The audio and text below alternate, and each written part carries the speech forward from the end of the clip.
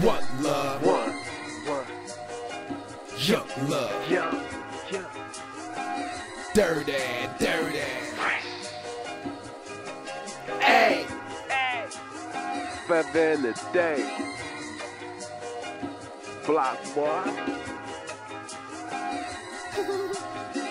get up with me. I'm coming up on the rough side, and y'all niggas still hate, going off that pride. But still I strive, this flesh is occupied. Two words you rarely hear from me is that I tried. Voice of creativity is right inside. Y'all niggas ain't ready, watch how y'all hide, and watch how I glide right across this plane. Move some gravity around, I don't need no lane. It must be hard to gain, cause it ain't shit to lose. I've been stumped, stabbed, and shot, and I ain't bruised. What up, though? Thanks for watching The Killers RTV. Okay, I started the series The Misleaders. Now, what I'm about to end up doing is that I gotta bring some balance. I just can't be putting people out there and every video be just terrible. So, it's gonna be a two-double series. You know what I'm saying? So, with The Misleaders, I'm gonna bring you, for every misleader I bring you, I'm gonna bring you somebody who you probably haven't heard of, who they definitely didn't promote. So basically, when I bring you your misleader, I'm going to bring you the reciprocal of that misleader as well. So with that being said, let's get into it.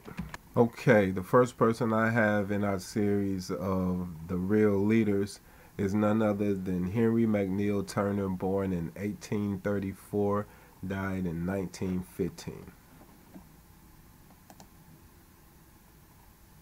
Henry McNeil Turner was for many years the leading advocate of black migration to Africa as the only permanent solution to the problem of race discrimination in the United States. As Bishop of the African Methodist Episcopal Church, AME, Turner was a highly vocal and vehement critic of the white America's continued oppression of its citizens, and he became the natural heir to the 19th century abolitionist Frederick Douglass as chief spokesperson. Okay, we got to pause right there. He didn't become the natural heir. He actually was the real truth. He was the truth. He was really out here. He wasn't playing. He wasn't in it to get a white woman. He wasn't in it to get any money. He was really in it to save his people. He wasn't a slave that found slavery so bad and so fucked up that he ran away and made his escape, but then felt like everybody else could wait in bondage for 20 more years while he slept with a white chick. And this is no disrespect or nothing against white people or white females or nothing like that. It's just the fact of what happened. So it was a lot of things that went down and that happened with Turner. Like, one of the main things that he preached is that we got every right to believe that God is black. And it was a number of different reasons why he preached that and he felt that. I'm not saying that was right or wrong, but at the end of the day, God, the essence of the creative force, in my opinion, can't be described as human at all, let alone a denomination of human, white, black, red, anything like that. But, you know what I mean, as the centuries grow and we learn and we understand. But, yeah, Bishop Turner, he was the truth.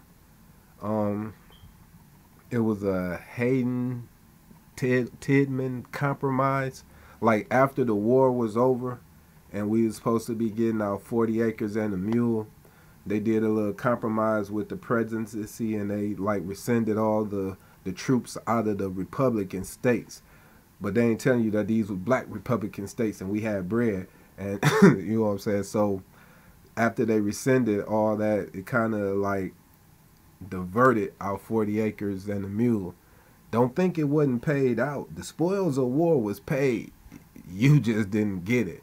Somebody got your 40 acres and a mule. You just didn't get it.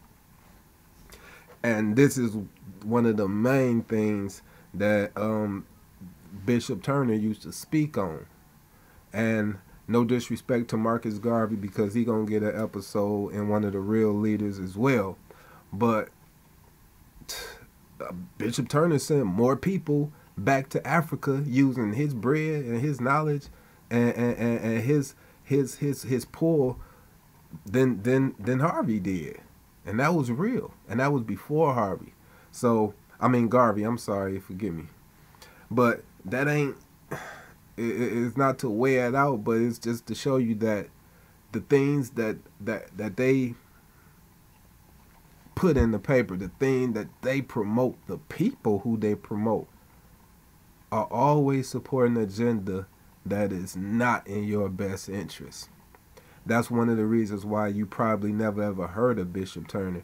He actually did 1,000 times over more than Frederick Douglass could have ever did. Frederick Douglass did the same thing that Bishop Turner did to put us ahead. Frederick Douglass put in that much work to put us back. So it's just real. They told y'all everything that was hidden was gonna come to light, and it's coming. Now, the label, listen at the labels: black nationalist, reparationalist. I can't even pronounce it right, but shit, and he was a minister. But those reparations that we were supposed to get, the 40 acres and the mule, they got, that the spoils was paid out. We just never got them. And this was one of the head people that was in line trying to get it for us. At the same time, Frederick Douglass was writing people saying that we learned from being slaves and we need to continue with the segregation, and and as Frederick Douglass was telling the people who we was trying to get our rights and shit from, that they were superior and we were growing just from being they slaves, this man was doing his thing. And he was really fighting. Like, even before Marcus Garvey, he sent more people back to Africa than Marcus Garvey. So I'm gonna read something of that I got online from it's a lot of different little sources. Of course, they all got their own opinions, and some of them not all the way forthcoming. However, this one was pretty on point for the most part, so I'm going to read this one to you. Henry M. Turner was 31 years old at the time of the emancipation. Turner was born in 1834 in Newberry Courthouse, South Carolina, to free black parents Sarah Green and Hardy Turner. The self-taught, by the age of 15, Turner worked as a janitor at a law firm in Abbeville, South Carolina. The firm's lawyers noted that his abilities and helped with his education. However, Turner was attracted to the church, and after being converted during the Methodist religious revival, decided to become a minister. He became a licensed minister in 1853 at the age of 19. Turner soon became an evangelist, traveling as far as New Orleans and Louisiana. By 1856, he married Eliza Peacher, the daughter of a wealthy African-American house builder in Columbia, South Carolina. The couple had 14 children, but only 4 of them survived into adulthood. Damn. In 1858, Turner entered Trinity College in Baltimore, Maryland, where he studied Latin, Greek, Hebrew, and theology. 2 years later, he became the pastor of the Union Bethel Church in Washington, D.C. Turner cultivated friendships with important Republican congressional figures, including Ohio Congressman Benjamin Wade, Pennsylvania Congressman Thaddeus Stevens, and Massachusetts Senator Charles Sumner. Turner had already become a national figure in 1863 at the age of 29, when he was appointed by President Lincoln to the position of chaplain in the Union Army. Turner was attached to the 1st Regiment, U.S. Colored Troops, making him the first African-American chaplain in the history of the United States Army. After the Civil War, Turner returned to Georgia and quickly became active in the Reconstruction era politics. In 1867, he organized for the Republican Party in Georgia, and following year was elected a delegate to the Georgia State Constitutional Convention. In the same year, he was also elected to the Georgia State Legislature. Although 27 African Americans were elected to that body, a coalition of white Democrat and Republicans declared the African American members disqualified and refused to sit them. President Ulysses S. Grant appointed Turner postmaker of Macon, Georgia. He was forced to resign in a few weeks under the pressure from local Democrats. The U.S. Congress intervened and allowed Turner to reclaim his legislative seat in 1870, but he was not reelected in the election followed by fraud. Turner abandoned politics and moved to Savannah, Georgia, where he served as pastor of St. Philip's AME Church. In 1876, he was appointed president of Morris Brown College in Atlanta. 4 years later, he was appointed a bishop in the African Methodist Episcopal Church. Turner became the first AME bishop to ordain a woman, Sarah Ann Hughes, to the official of deacon. He also wrote The Genius and the Theory of Methodist Polity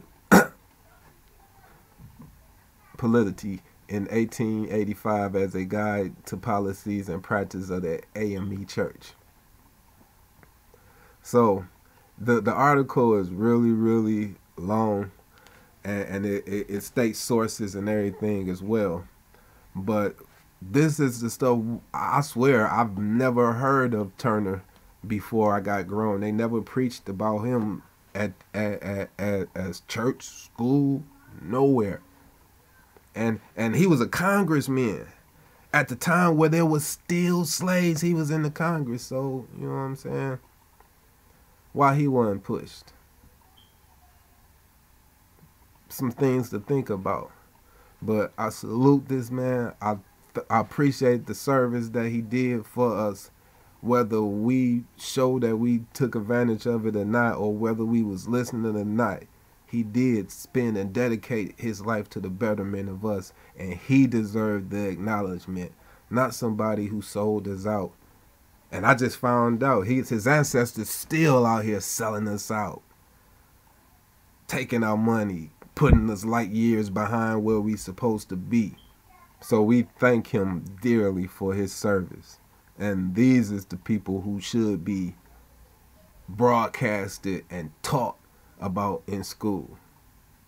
Thanks for watching. One love. One. Young love. Young. Dirty. Hey. Feather in the day. Block boy. Meet up with me. I'm coming up on the rough side, and y'all niggas still hate, going off that pride. But still I strive, this flesh is occupied. 2 words you rarely hear from me is that I tried. Voice of creativity is right inside. Y'all niggas ain't ready, watch how y'all hide, and watch how I glide right across this plane. Move some gravity around, I don't need no lane. It must be hard to gain, cause it ain't shit to lose. I've been stumped, stabbed,